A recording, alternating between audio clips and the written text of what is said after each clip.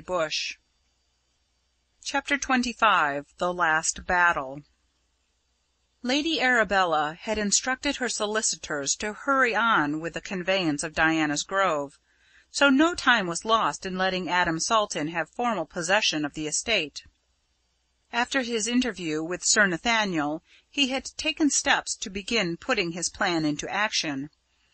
In order to accumulate the necessary amount of fine sea sand, he ordered the steward to prepare for an elaborate system of top-dressing all the grounds.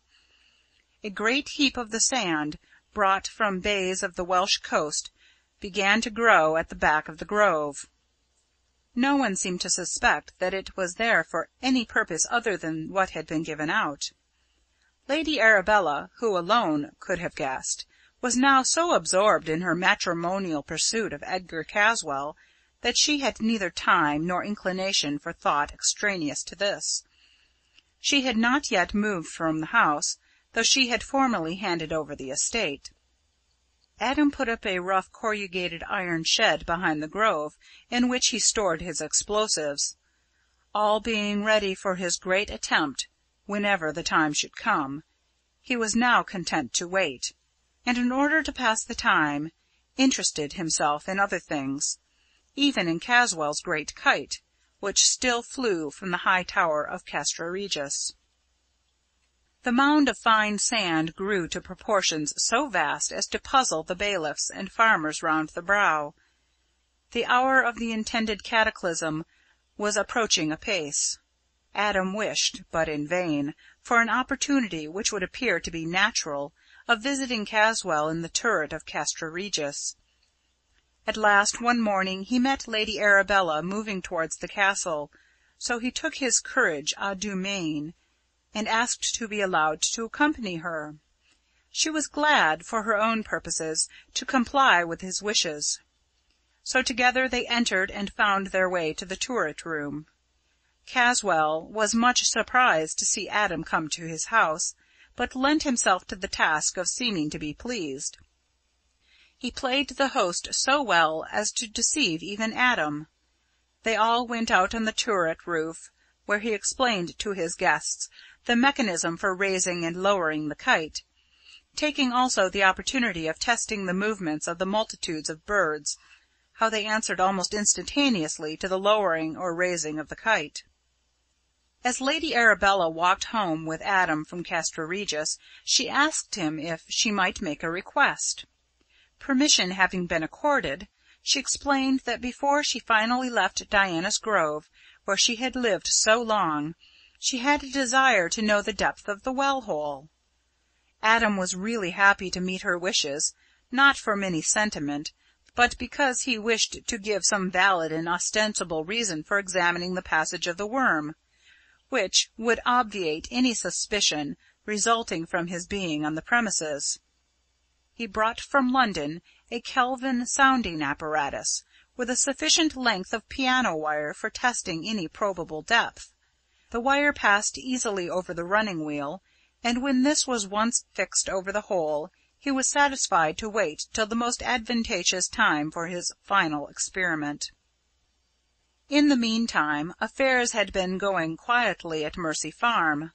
Lilla, of course, felt lonely in the absence of her cousin, but the even tenor of life went on for her, as for others. After the first shock of parting was over, things went back to their accustomed routine. In one respect, however, there was a marked difference.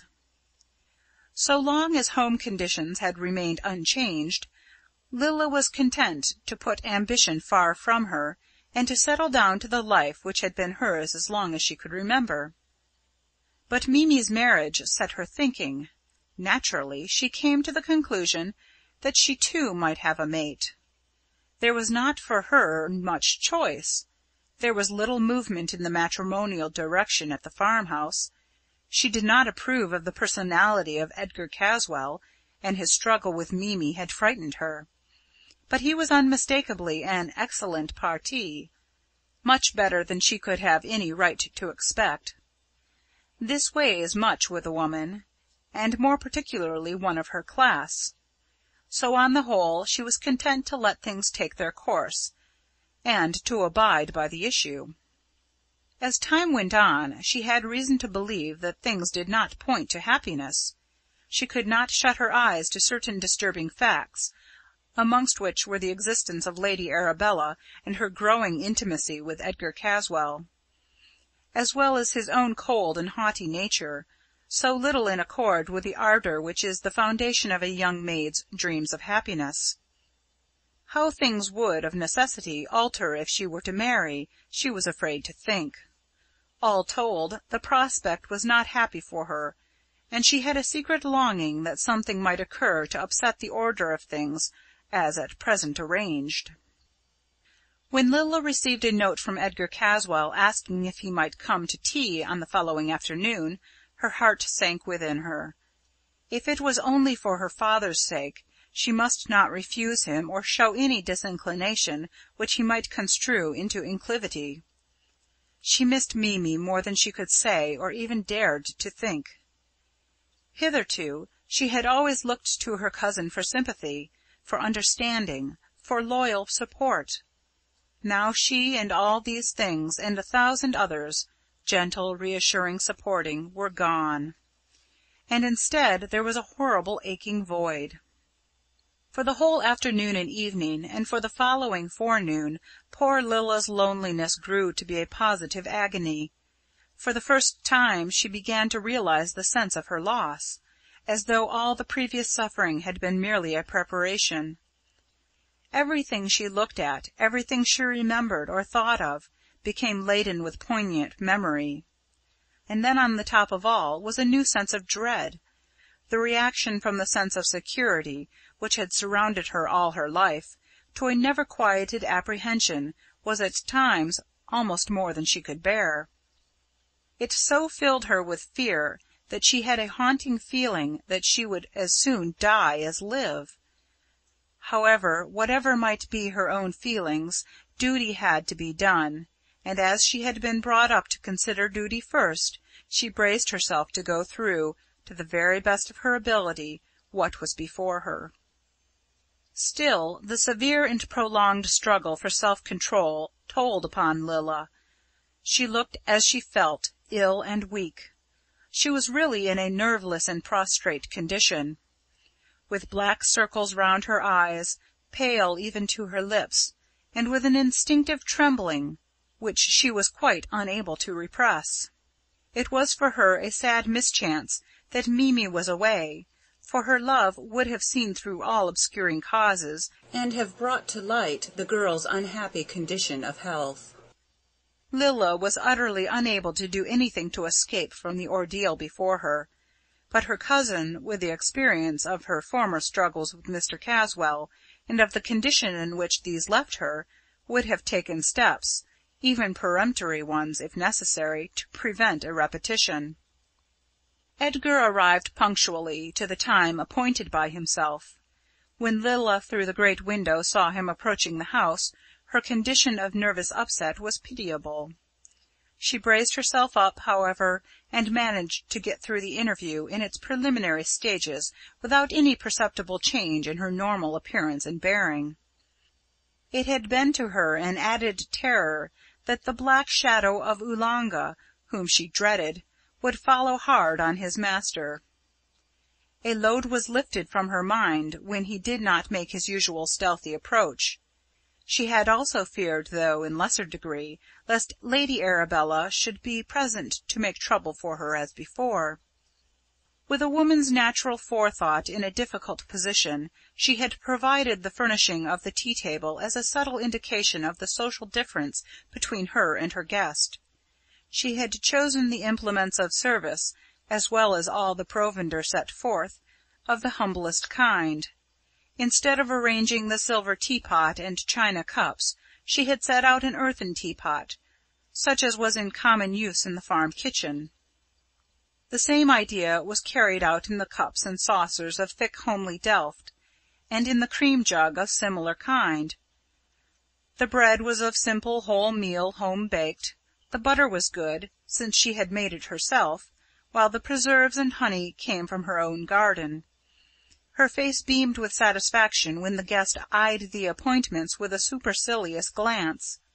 It was a shock to the poor girl herself, for she enjoyed offering to a guest the little hospitalities possible to her, but that had to be sacrificed with other pleasures.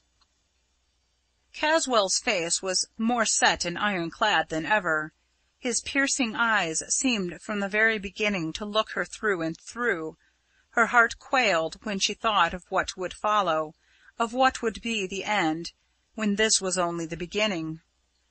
As some protection, though it could be only of a sentimental kind, she brought from her own room the photographs of Mimi, of her grandfather, and of Adam Salton, whom by now she had grown to look on with reliance, as a brother whom she could trust. She kept the pictures near her heart, to which her hand naturally strayed when her feelings of constraint, distrust, or fear became so poignant as to interfere with the calm which she felt was necessary to help her through the ordeal. At first Edgar Caswell was courteous and polite, even thoughtful, but after a little while, when he found her resistance to his domination grow, he abandoned all forms of self-control, and appeared in the same dominance as he had previously shown. She was prepared, however, for this, both by her former experience and the natural fighting instinct within her. By this means, as the minutes went on, both developed the power and preserved the equality in which they had begun. Without warning, the psychic battle between the two individualities began afresh. This time both the positive and negative causes were all in favour of the man. The woman was alone and in bad spirits, unsupported. Nothing at all was in her favour except the memory of the two victorious contests.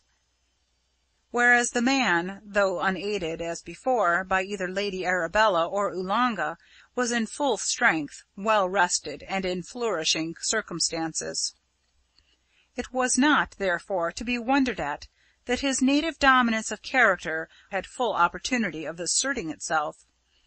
He began his preliminary stare with a conscious sense of power, and, as it appeared to have immediate effect on the girl, he felt an ever-growing conviction of ultimate victory. After a little, Lilla's resolution began to flag. She felt that the contest was unequal, that she was unable to put forth her best efforts.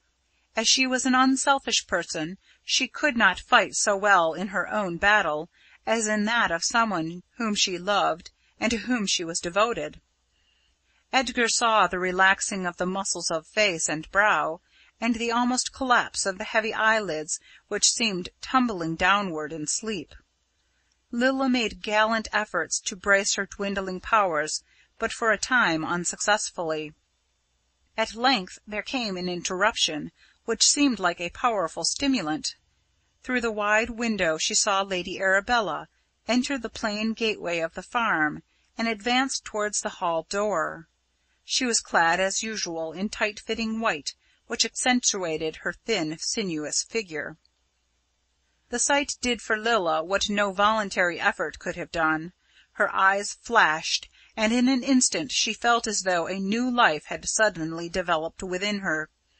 Lady Arabella's entry, in her usual unconcerned, haughty, supercilious way, heightened the effect, so that when the two stood close to each other, battle was joined. Mr. Caswell, too, took new courage from her coming, and all his masterfulness and power came back to him. His looks, intensified, had more obvious effect than had been noticeable that day. Lilla seemed at last overcome by his dominance.